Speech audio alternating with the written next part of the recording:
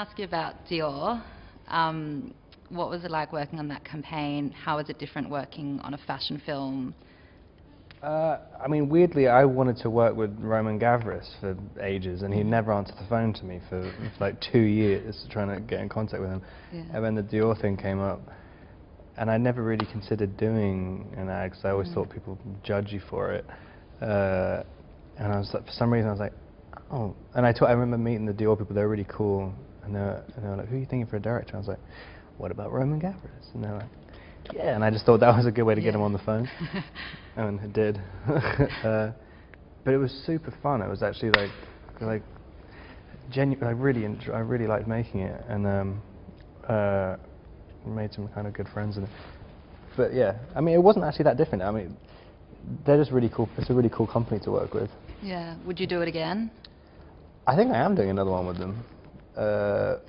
But yeah, I was surprised how easy it is. But they're quite a different company. They're like, they're all kind of crazy who work at Dior. Like, it's like they kind of just let you do anything in the shoot. So like, it was, it's literally just messing around for 3 days. Yeah. It's kind of amazing. Sounds good. This one in particular, after looking at a whole bunch of different ways of working, I decided I really wanted to make this one. I had written it myself, that I would be in control of it, that it would feel kind of tonally of a piece with the first movie, and yet be really quite formally different in lots of ways.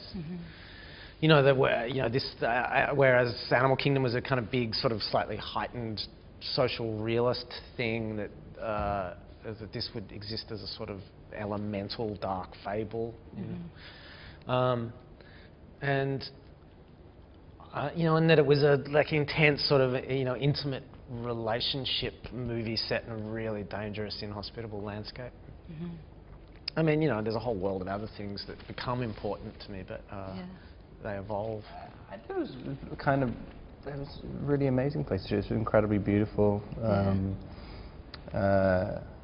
It feels so alien for me. I mean, especially when we got further and further outside of Adelaide.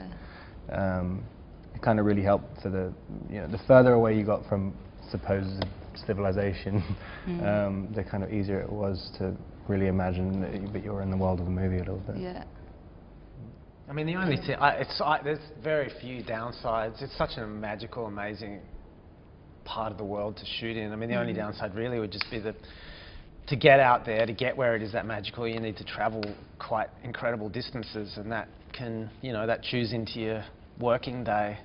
Sometimes we're having to drive an hour or more out to the set, and that's an hour or more that each way that we don't have to shoot that day. No, it was great. I mean, I spent ages writing a character, and it's and finally you find that actor to bring that character to life. It's exhilarating every day. Rob was doing, when you find the right actor and you find a great actor to play a character you've written, they make it so much more than you ever anticipated. And I had that experience every day. Whenever Rob walked onto set with his munty haircut and his jeans that were too big and all that kind of stuff, it was just, the character was there, and it was bubbling and alive, and it's exhilarating.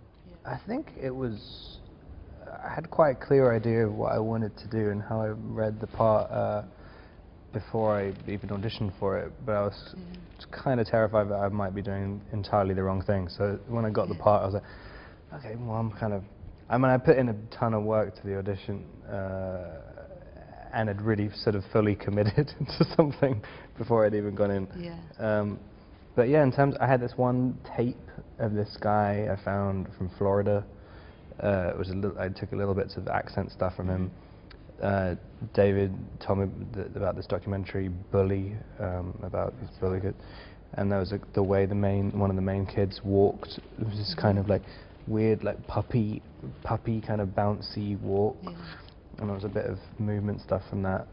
But yeah, it was also very easy to do stuff. As soon as you're doing it with Guy, he was kind of so in the right place that it was just playing off him basically. Right now I'm doing this thing called Idol's Eye with Olivier Sayas directing with De Niro. It's like a gangster movie. And then, yeah, it's like later on this year. And David, do you have an idea for your next film? No, I've got a few things bubbling. Yeah. That, you know, I'm not sure in what order the ducks will line up, but, you know, I'm trying to not. I don't want to take quite as long to make the next one as I did to make this one. So I'm trying to have a couple of things bubbling at once. But yeah, totally top secret.